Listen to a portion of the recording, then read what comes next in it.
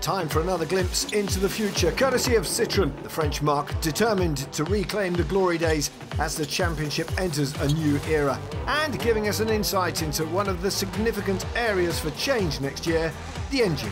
Concerning the FIA rules, the only difference is the inlet turbo restrictor. It was 33 mm and it became 36 mm.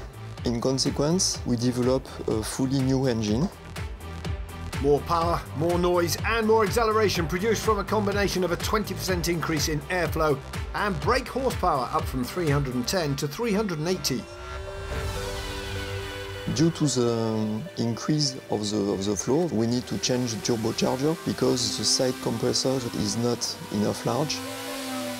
We need to manage very carefully the knock, and we need to develop a complete new system to reduce friction and, of course, to increase global efficiency of the engine.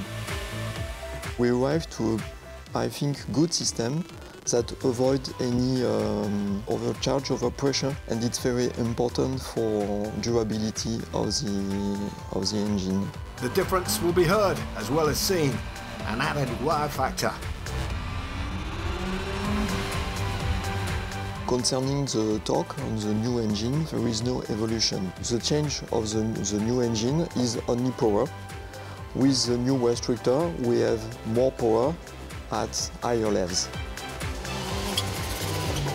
The increase creates a severe acceleration, and the feeling of the driver in this consequence is wow, it's another world.